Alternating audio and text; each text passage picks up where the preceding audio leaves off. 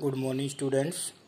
Today in math class we are going to teach you new topic surface area and volume. In this topic there are different 3D solids, 3D shapes like cuboid, cube, cylinder, cone, sphere, hemisphere.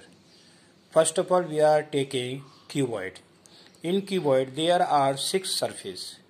Each surface is rectangle. You know very well area of rectangle L into B.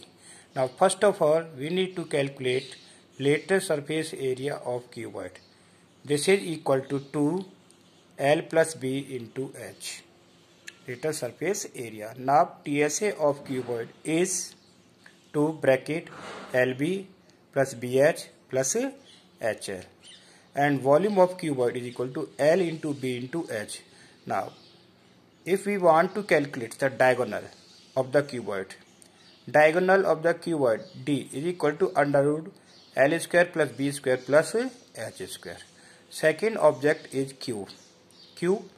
In this object there also 6 faces. Each face is square. इसमें भी 6 face होते हैं और हर face कैसा होता है, square होता है. और स्क्वायर का एरिया आप जानते हैं क्या होता है, साइड स्क्वायर. अब सपोज हमें इसका फर्स्ट लेटेस्ट सरफेस एरिया निकालता है. It means the area of only boundaries. तो कितनी बाउंड्रीज होंगी, 4. तो 4 इंटू ए स्क्वायर. तो क्या हो गया इसका surface area, 4 square.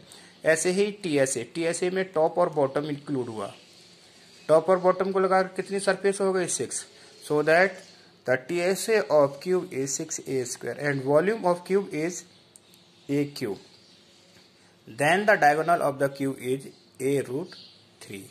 This is the formula to calculate diagonal. अब another solid is right circular cylinder. Right circular cylinder में ये सर्कुलर बेस होता है, ये सर्कुलर बेस होगा और ये इसकी रेडियस r हो गई, हाइट h हो गई.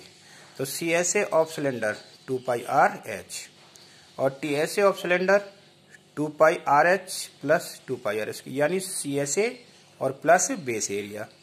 तो टोटल सरफेस एरिया बनाने के लिए उसका कर्व सरफेस एरिया प्लस दोनों बेस. और बेस क्या है, सर्कल. सर्कल का एरिया क्या होता है, पाई आर स्क्वायर. तो 1 पाई आर स्क्वायर ये, 1 पाई आर स्क्वायर कितने हो गए, 2 पाई आर स्क्वायर. इसमें से 2 पाई आर कॉमन लिया, h प्लस आर. तो वॉल्यूम ऑफ सिलेंडर क्या होगा, पाई are square h. Now solid shape, right circular hollow cylinder. Hollow cylinder क्या है, जैसे कि पाइप्स होते हैं जिनमें कुछ थिकनेस होती है.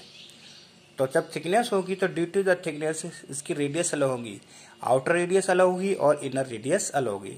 सपोज इस सिलेंडर में आउटर रेडियस क्या है, capital R, small radius, inner radius small are. तो CSA ऑफ हॉलो सिलेंडर क्या होगा, outer surface area plus inner surface area 2 pi h capital R plus small are. Now TSA of hollow cylinder, hollow cylinder का TSA निकालेंगे तो outer CSA plus inner CSA plus base area difference. तो 2 पाई h capital R plus small r 2 पाई r square minus r square. अब इसमें formula लगाएंगे a plus B a minus B. तो r plus r r minus r common ले लिया हमने, 2 पाई r plus r. तो क्या बना, bracket h plus capital R minus small. This is the formula to calculate CSA of hollow cylinder. Hollow cylinder में क्या आते हैं, जैसे पाइप आता है, सीमेंटेड पाइप, इसमें थिकनेस होती है तो हॉलो सिलेंडर यूज होता है. Volume of hollow cylinder 2 pi r square h minus pi r square. पाई यहाँ r कैपिटल होगी, यहाँ r स्मॉल. तो पाई h capital R square minus small r square. अब अनदर ऑब्जेक्ट आता है right circular cone. Right circular cone, कोन का जो base होगा वो सर्कल होगा, ये वर्टेक्स होगा, इसकी रेडियस r होगी, ये हाइट h होगी और ये स्लेंट हाइट होगी. तो सबसे पहले first of all we need to calculate slant height. Slant height क्या होती है, h square plus r square. CSA of cone निकालेंगे, पाई आर एल. क्या हो गया, पाई आर एल. अब कोन का TSA निकालना है. तो TSA के लिए CSA plus base area. CSA क्या निकाला था हमने, पाई R L plus base area यानी एरिया ऑफ सर्कल. सर्कल का एरिया क्या होता है, पाई आर स्क्वायर. तो पाई आर कॉमन लिया, L plus are. Volume of cone, volume of cone होता है 1/3 पाई आर स्क्वायर h. अब नेक्स्ट सॉलिड है हमारा स्पेयर। स्पेयर क्या होता है? एक बॉल, क्रिकेट बॉल। अब स्पेयर बॉल में एक ही डायमेंशन होता है, ओनली रेडियस, केवल रेडियस होती है। तो इसकी जो फॉर्मूला होगा उसमें सिर्फ रेडियस होगी, कोई हाइट वगैरह कुछ नहीं होगी। हाइट भी रेडियस में ही कन्वर्ट होती है। तो C S A of spare क्या होगा? 4 पाई are square. T S A of spare 4 pi are, दोनों 4 पाई आर स्क्वायर क्यों होंगे? क्योंकि सी एस ए और टी एस ए एक ही है, कहीं से और पार्ट इसका खुला हुआ नहीं। अगर कोई अदर पार्ट ओपन होगा तो ये चेंज हो जाएगा T S A. Volume of spare 4/3 pi are cube. अब नेक्स्ट है हेमी स्पेयर। हेमी स्पेयर के लिए क्या करेंगे? जैसे कि हेमी स्पेयर को हाफ पार्ट से हमने कट कर दिया, तो नीचे का जो पार्ट बनेगा ये हेमी स्पेयर, और ऊपर क्या बन दिखेगा? ये सर्कल दिखेगा।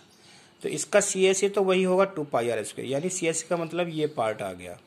अब टी एस ए में ऊपर का बेस प्लस हो जाएगा, ये प्लस हो गया ना सर्कल, तो 2 पाई आर प्लस पाई आर कितना हो गया? 3 पाई are square. Volume of hemisphere 2/3 pi are cube. इस तरह से हमें ये सारी चीज़ें सॉल्व करनी है, ठीक है।